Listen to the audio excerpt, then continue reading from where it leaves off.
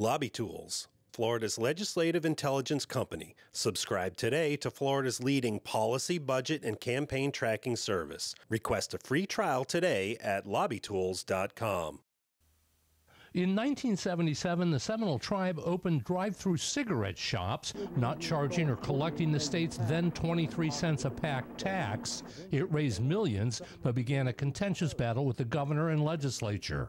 I think they should pay the tax the same as anyone else. But the tribe had its defenders. They've taken this money, they've built schools. This is something that's important for the very survival of a people. Then in 1979, the tribe opened high-stakes bingo halls. A federal lawsuit to stop the moneymakers failed in court and on appeal. And the Seminole tribe remained unconquered after that lawsuit. The U.S. Supreme Court declined to get involved.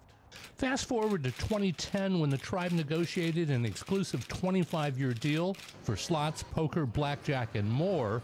A good day for everybody in our neighborhood as well. But after a federal court found the state violated the exclusivity, the tribe stopped its $350 million annual payments in 2019. This is the agreement. When signing the new deal, now before lawmakers, both sides say it's good for everyone. And this only further establishes the health and education of our people. Having this relationship from the tribe is really going to be beneficial for the state of Florida. And if it's approved, the new gaming deal is sure to be challenged by anti-gambling forces.